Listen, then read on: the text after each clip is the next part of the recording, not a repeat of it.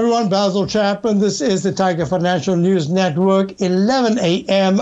stock market update. We're looking at the Dow down. Oh, now it's only down 8 points at 34,147. Earlier in the day, it was down at the 33,807 level. 300-point comeback. That's really good. Oh, let's have end of the month buying going in from Friday afternoon into Monday. That'll be fantastic. We need that. This is going to be very important. And I'll just tell you that the S&P has also come back very nicely.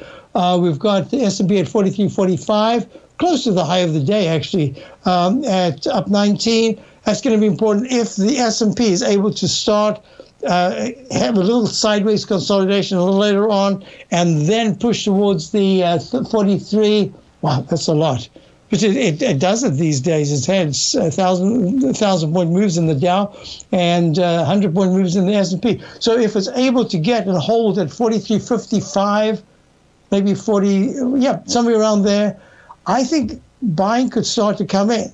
If you're looking at the QQQ down, now it's turned up. Good, up 3.38 at 344.52, made a lower low than yesterday. Trying to rally right here. This is going to be very important because it needs to get to the 353 or higher level in the next couple of days. So it's lagging somewhat in a chart pattern, but we'll see what happens. It must not go to the low of the day today. Looking at the IWM, has that turned positive? No, it's still very weak. The Russell 2000 minus 150 at 190.07. What is interesting, let's see where gold is. Oh, gold is worse. It's down 11 points now at 1783. It really has to hold the 1778 level. Otherwise, there's a big problem. The dollar is doing very well. It's got a doji candle. It's up 4 ticks at 97.28. In leg D, broke out in the daily and the weekly. The monthly chart says leg C. We'll watch this closely for next week's action. We're looking at the TLT. Has the TLT turned around? It's down 28 cents at 142.80. It's really struggling. You'd normally see money come out of the weakness of stocks into the safety of bonds. You're not really seeing that here. And I was mentioning in my show, the Tiger Technicians Hour.